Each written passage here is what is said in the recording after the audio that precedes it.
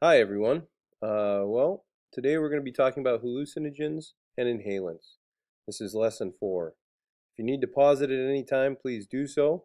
And yeah, feel free. Make sure you get all the notes and um, get your summaries and questions done, as well as all the stuff you need for your silhouettes. Okay.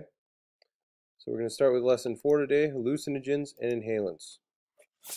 Hallucinogens.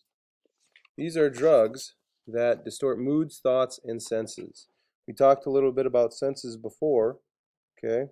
But senses would be the five senses that you have.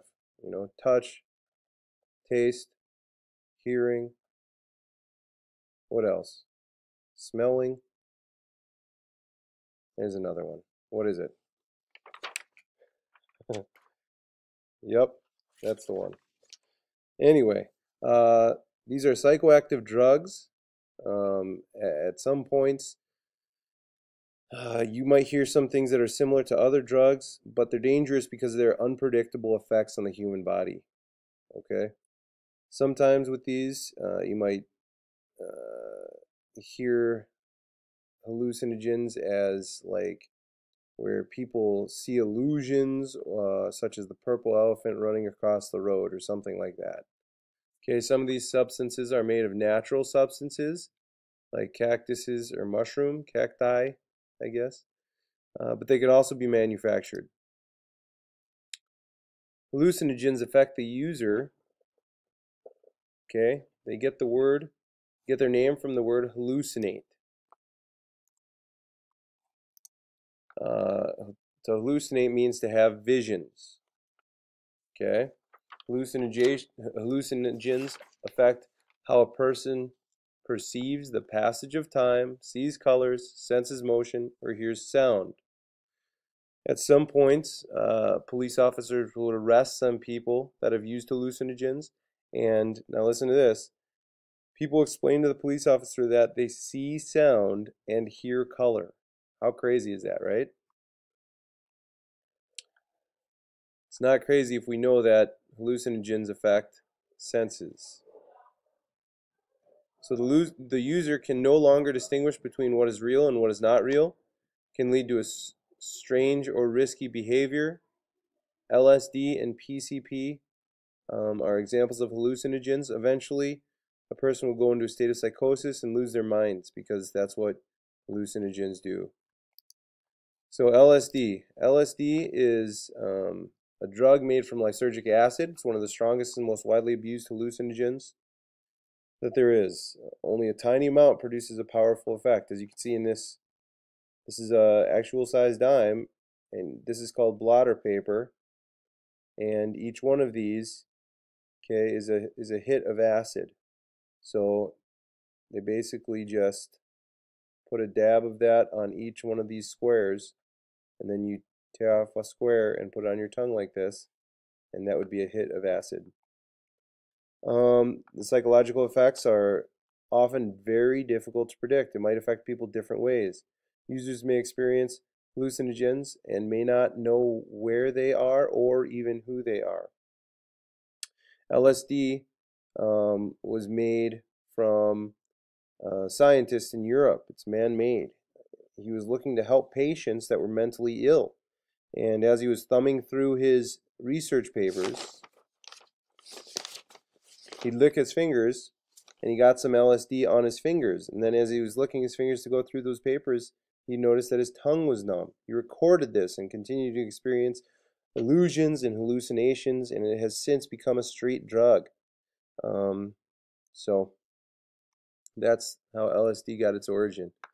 The fact that the guy was trying to help people and he ended up creating a drug. PCP is another drug, um, and the effects are similar to those of LSD, but it's not a true hallucinogen in its chemical makeup. It can become addictive and cause violent and unpredictable behavior.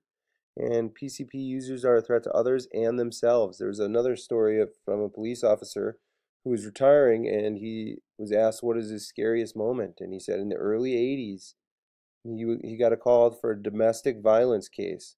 So he went in to the house. Him and his partner went into the house. and they went to the back of the house where they saw the husband beating a wife with a bat. The husband, after they said freeze, the husband turned and started running at them with the bat. He was shot 27 times as they backed out through the house. 27 times he kept charging them, and he finally died in the middle of the street as they backed out through the house. How powerful of an influence was he under? It's scary that these are available to anyone in this on the streets. There's another article about a man at a bachelor party. He was using alcohol as well, but with LSD, not PCP. LSD, this one. He was at a bachelor party and he thought he could fly, so he jumped and landed on both feet. He jumped off the out of a window or off of a roof. He landed on both feet and he just shattered his legs.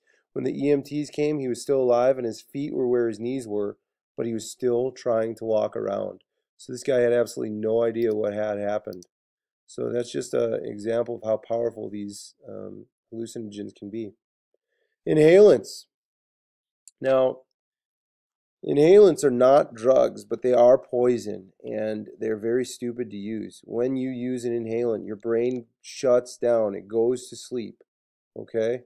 An inhalant is any substance whose fumes are sniffed and inhaled to produce mind-altering sensations. They can be found in many household products that you have in your house that are readily available, that are in the stores that anyone could buy. These are toxic inhalants, not meant to be put into the human body. They cause serious health defects, and even death. Hundreds die each year from sniffing or huffing inhalants. Let's see if we can move this here.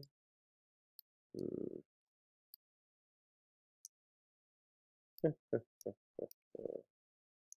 that?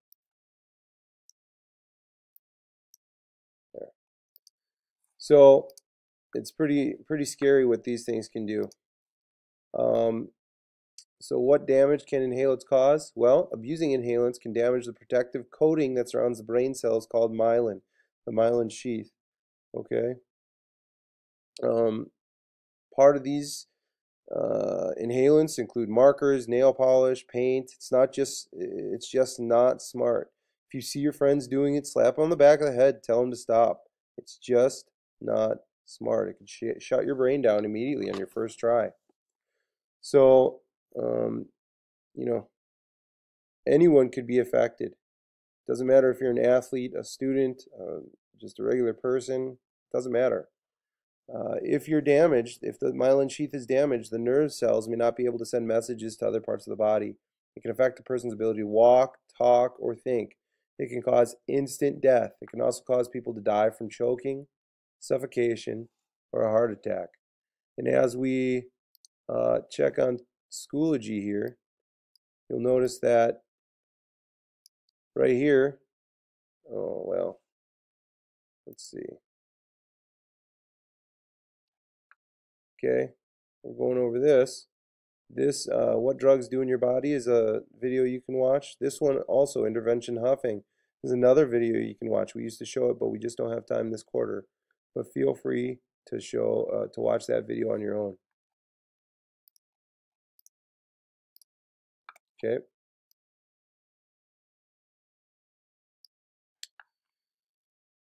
So these inhalants can cause instant death, choking, suffocation, heart attack. Those are all people die from that. And then take a look at this guy here. Doesn't look like the brightest bulb, but other warning signs of inhalant use: eyes that are runny or red, sores or spots near the mouth, breath that smells strange or like chemicals, then holding a marker or pen near the nose. Okay, these are all warning signs of inhalant use. Okay, remember, it's hard to wake that part of the brain up once it goes to sleep. You never know when that time is going to come. So if you're sniffing or inhaling something, you just don't know if you're going to be able to come back from it. So anyway, that's the end of lesson 4 here. So we're going to move on to lesson 5 and 6. Thanks.